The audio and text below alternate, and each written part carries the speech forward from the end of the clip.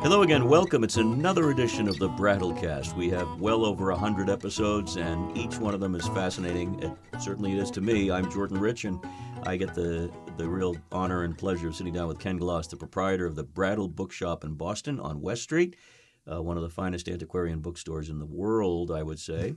And here you have been back now to the studio for one podcast. This is the second podcast back. It's great to see you after a year of seeing you on screen. So thank you. And you bring goodies with you. You bring stuff that just blows my mind. What do you have in front of us right now? Well, there's a lot of talk nowadays about militias. And I think sometimes there are similarities when you go into the past. Some things are totally different. But the word keeps coming up more and more and more. And whenever that happens, more people are interested in what it is, and also in collecting material and in looking back into the past. And, of course, the way you learn about how things were is you go back. So we had a customer send us some pictures by email a few months ago, and they had some things, and we went through it. Most of it was, yeah, they're old, they're nice, they're interesting, they're not terribly valuable. And then there was one here, the exercise for the militia of the province of Massachusetts Bay by order of His Excellency, the King. And it's printed in Boston by a man named John Draper, printed to His Excellency, the Captain General. So that was the governor, basically, of the province in 1758. So this is, for people who collect military items, you can, in militia items, I mean, obviously you can get things relatively recent. You can also go back to World War II, World War I, but how military, worked. And then you get back into how units worked in the Civil War, and there were a lot of infantry guides and that. And then you go back to the Revolution and how they recruited people, how they formed guards. And, of course, what you hear about a lot of times now is how the militia goes back to originally that they formed, citizens' bands. Well, of course, they didn't have an army very well, or the British Army is all they had. Right. And when you got out into the hinterlands, which might, again, only be a few miles from the major cities or the oceans, you needed militias to protect yourself. Although the relationships with the Native American Indian tribes were sometimes very good, I mean, they wanted to keep their land. So this one is from 1758, which is right around the time of the French and Indian War. But it literally, I mean, even if you it's a little frayed at the edges, but the exercise of the militia, and it basically will tell you it's to guard the property of the free government, to depend on the soldiery of the area. And this goes on to tells you how many people should be in the militia. How do you get a militia to come? How do you form one? Body of men fixed in that spot, whether they come to action or not. So it's telling how they drill them, how they form, what type of instruments they need, of forming the battalion. And you have to think, you go back to the 1700s, and, most of the people were farmers. And there might be a few tradespeople. There might be a few that were working the waterways and so on, but most people were just farmers. So it wasn't like as organized a guard. Now, a lot of it was dependent on the British Army. There were British soldiers here who were there to protect. But if all of a sudden you were having either tribes come in, or the French, which were up in Canada, coming in, and who also had forces of Native Americans and Indians and so on their side, you had them on your side. but you wanted to be able to very quickly to be able to call up a military force to protect yourself. Were these volunteers, or do you know, were they paid to do this Well, work? they were volunteers for the most Okay, part, all right. and getting paid in those times was a challenge too.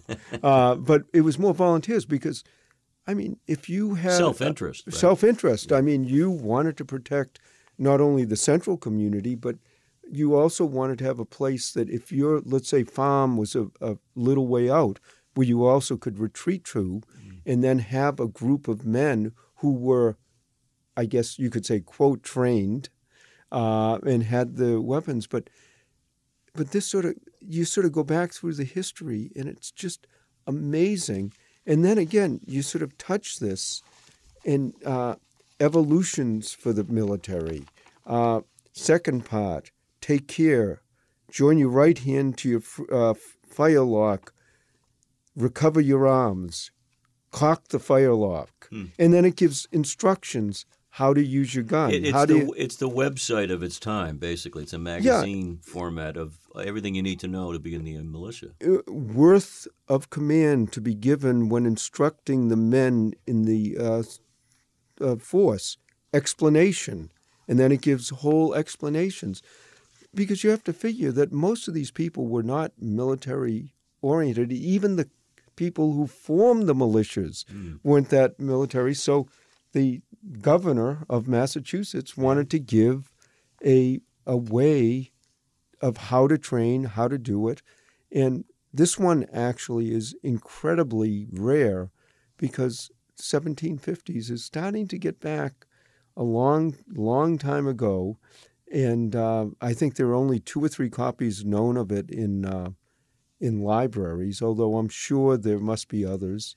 It's got the old English lettering. It says sold ALFO. I assume that's also the F looked like it. F. There were whole grammatical rules for when you used an F and an S, and it. Well, as we sometimes go off a little bit in tangents. Yes. But my last name is Gloss. If I talk to someone on the phone, or a lot of times, and they're not English speaking, that's not their first language, a lot of times they'll hear gloff. Mm-hmm. And S's and F's actually sound very similar, and they'll spell it GLOFF instead of SS. And if you're native English speaking, you don't think of that. But when you start pronouncing a lot of these words, F and S, and there were very detailed grammatical rules of when you use the F as opposed to the S, and that slowly but surely over the centuries is mostly S now. It's a lucky thing because here's a sentence.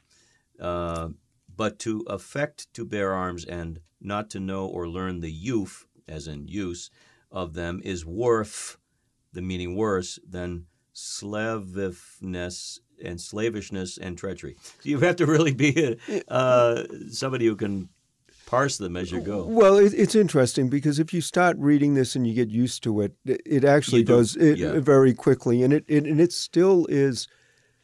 It's not Middle English where you really have to translate. Right. It's English, and also when you read this, you also have to realize that probably a large part of the militia, this was probably more for the commander, the officer. They were not necessarily literate, were they? Many of them? A portion were, but there was a good portion that, no, they weren't terribly literate, and especially to the point of owning manuals. No, this was more for the commander. And part of the idea of a militia was someone local in the community would organize everything. It wasn't necessarily the state organizing it. It was the local people taking control. And of course, some of that, you get into politics nowadays, you go back to this time, and in this era, that made a lot of sense. You go to modern times, and you can argue one way or the other very much. And, of course, it's 1758 or so there are no states. There's Massachusetts Bay, which was the Yeah. name it was referred to as. Well, the colonies, Sure. but then there were, the New York colony, and there was the Georgia colony, yeah. and But it was Massachusetts Bay, right? Massachusetts Bay. Yeah, no, there were no United States. It was Right, it was a good 20 years before the Revolution, but there was still a lot of conflict, and a lot of the conflict was between different countries in Europe. Like I say, this was around the French and Indian War. The reason it's named the French and Indian War is the French had a lot of the native tribes, especially up north and in the Canadian area, and they were trying to gain power over the English. The English wanted to keep their land, and some of this was encouraged. Also, the tribes themselves were fighting among each other. Right. And, some of those, like I say, a lot of those tribes were not necessarily peaceful among each other. They wanted the better land, the more power. And so, you could be with one and then another would come in, and it was dangerous. It was a very, very hard life. What would something like that be worth these days, Ken? This would probably be in the $5,000 to $10,000 range. Oh, boy. So, if you had one 20 years later in the Revolutionary War, it's worth a lot less. First of all, there was a lot larger population, Right. but there was a real sort of organized war going on at that time. And so there were much more organized troops, battalions. It was more of a formal war. And so there was a lot more instructional books and so on. And then when you got to the War of 1812, there were even more. And then as you got to the Civil War, there were a few $100s. And then, of course, you get into infantry tactics and all of that. Yeah, there's a big on. market for military material, isn't there? Oh, yeah. Absolutely. You always one of the ways I talk about wars and military collecting, they always look better 20, 30 years after they end. Indeed. But there's always the fascination, the exploration, the hunt, the adventure. And you have to remember, a lot of it was adventure. You could have someone in one of these militias, and if they went out, they might meet someone 10 miles away that they might never see. And so the military has also always been a way of getting away from home. Getting onto the new frontier. Seeing the world. Absolutely. And some of that turns out well, some of it's not as well. This one's come down a lot of years. Absolutely. What a great story that accompanies that piece. As Ken said, worth $5,000 to $10,000, and it's just one of many incredible pieces of value that you bring along, and we appreciate that very, very much. Well, one of the things, even though I'm sure the audience really enjoys seeing this, but it's funny because when you talk about something and you just are talking about it, it's one thing. But when you have two people and they see it and touch it, and one thing I will say to people, if they're interested in this, and come into the store, we have a lot of things we can show off. I love when really younger children come in and we can pull out a page from the 1400s and say, here, touch this. And they're touching something 500 years old, or a military person comes in and this is something that's, 250, 60 years old. And it's amazing how just touching it sort of, I don't know, it brings it to life. It elevates you, and it urges me to want to know more. That's why these Brattlecasts are so much fun. Ken, well, thank you. As always, you can find out more at brattlebookshop.com, and continue to join us as you subscribe and download the podcast called The Brattlecast. We'll see you next time.